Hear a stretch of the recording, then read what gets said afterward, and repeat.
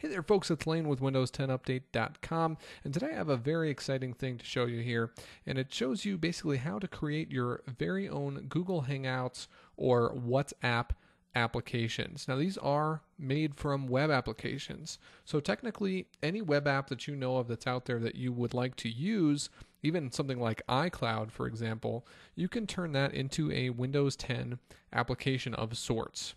Obviously, certain things don't work properly since it is a web application and not a native application. So things like notifications don't show up in the Action Center.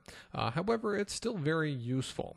So what I want to show you there is, first of all, you will need to install Google Chrome.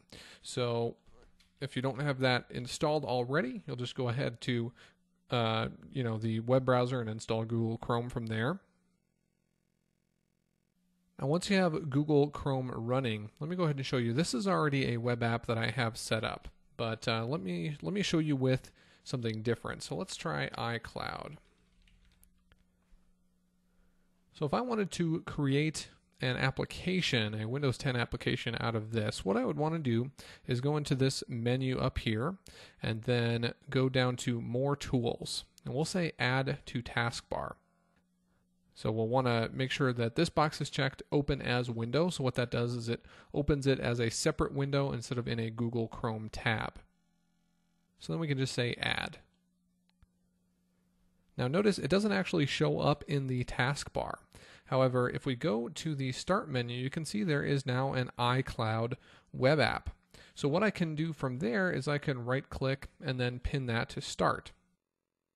Now what's interesting about that now is that when I minimize Chrome and I go ahead and launch iCloud, you will see that it doesn't launch in what looks like a Chrome window. It actually looks like a Windows 10 application.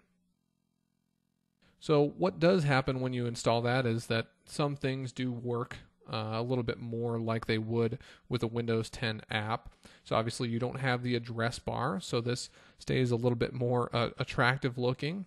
If you go ahead and switch into tablet mode, you can see how that resizes appropriately, so that looks nice. So it's just a little bit nicer than actually using it in a web browser. Now what I've got running on this other desktop here is a few different things. So I have this WhatsApp web application open and then a Google Hangouts window open as well. So that is pretty nice. Now the video that I'm going to have for you on Monday is going to show you how to create these applications so that they start up automatically. So if you want to always have these chat windows open as an example, you can set it up so that your Windows 10 machine will boot these applications up every time you start up your machine. So that way they are always running in the background and you're always able to receive messages. So look forward to that. If you aren't subscribed already, make sure to do that so that you can see that video. Thanks for watching, guys.